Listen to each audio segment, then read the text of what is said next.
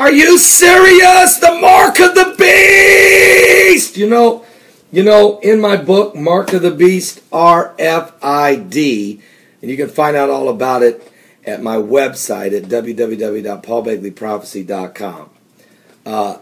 We talk in the book about drones, the size of mosquitoes, drones over your homes. I talk about implantation of radio frequency identification devices, or RFIDs, and how that they could even alter the people's responses to things by being transmitted into the brain. Not just identification, not just a microchip that can be used for your Social Security number, your driver's license number, all of your medical records, what prescriptions you're on, your bank accounts, work as a debit card, a GPS. Not just that. Not just controlling every aspect of your life by Big Brother knowing everything, but by actually being able to alter your reactions. It's in my book. Well, it's coming to pass.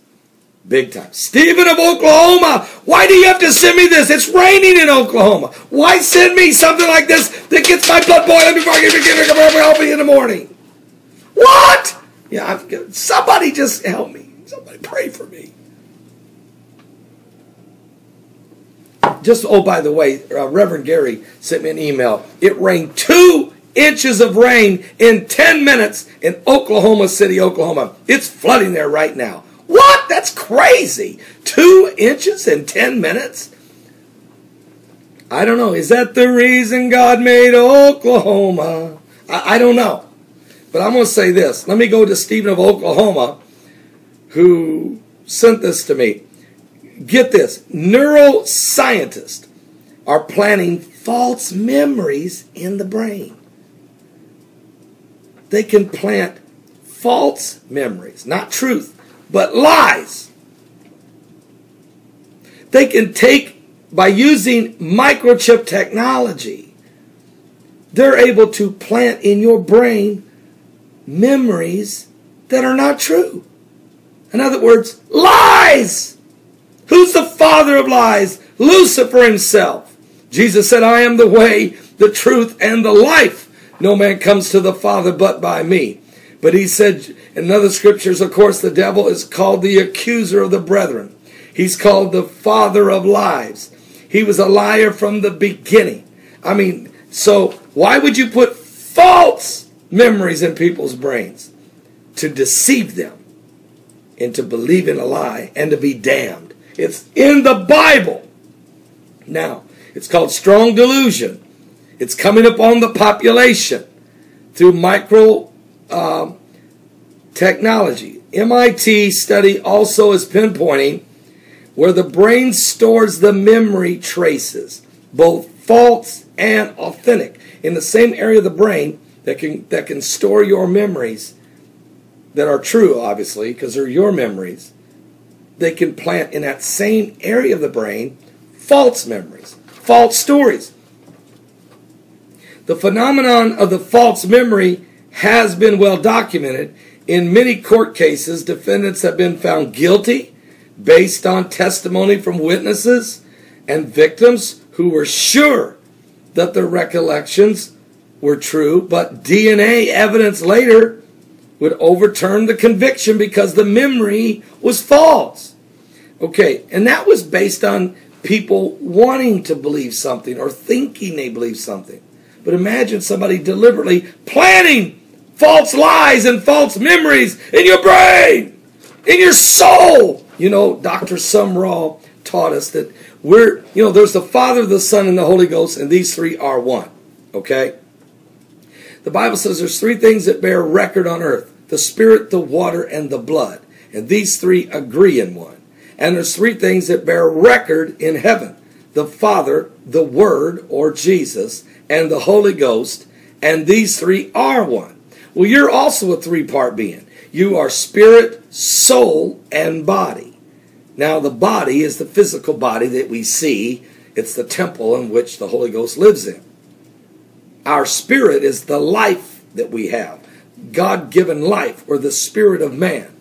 But the soulical part of you is in the brain, in the consciousness, in the memory, in the total recall, in the mind. And Dr. Sumrall used to teach all the time that the battlefield of the soul is in the mind. Now, listen to this. The phenomenon of false memory has been well documented. In many court cases, defendants have been found guilty based on testimony from witnesses and victims that were sure that their recollections, but the DNA evidence would later overturn the conviction. In a step toward understanding how these faulty memories arise, MIT neuroscientists have shown that they can plant false memories in the brains of mice, and it worked. They also found that many of the neurological traces of these memories are identical in nature to those of authentic memories.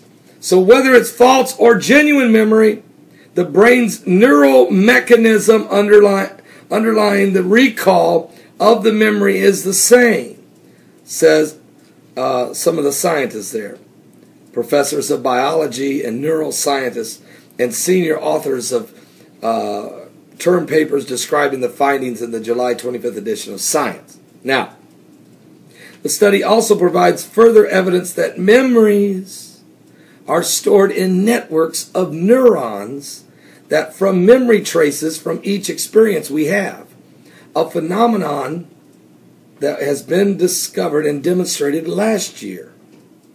Neuroscientists have long sought the location of these memory traces, also called engrams. In the pair of studies, they have figured out where the engrams are, or the neurons are located in what portion of the brain that not only can recall memories, but can be computed with false memories. Now, how big is that? Oh, that's huge, folks. It's huge. I mean, listen to this.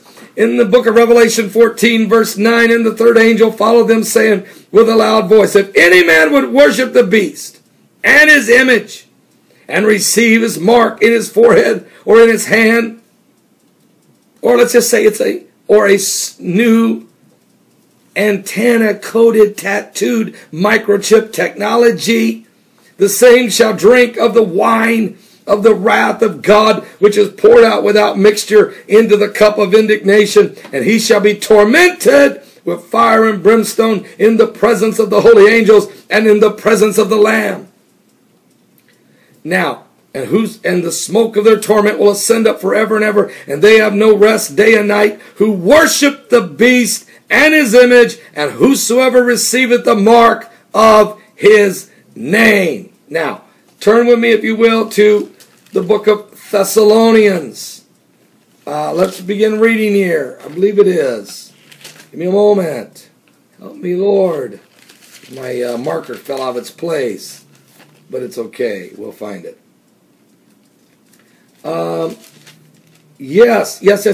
Here we go. Are you serious? Are you serious? The same chapter that talks about the Antichrist, or also known as the son of perdition, or the wicked one, talks about walking into the temple of God. This same chapter will also talk about the spirit of strong delusion that would deceive the minds of men.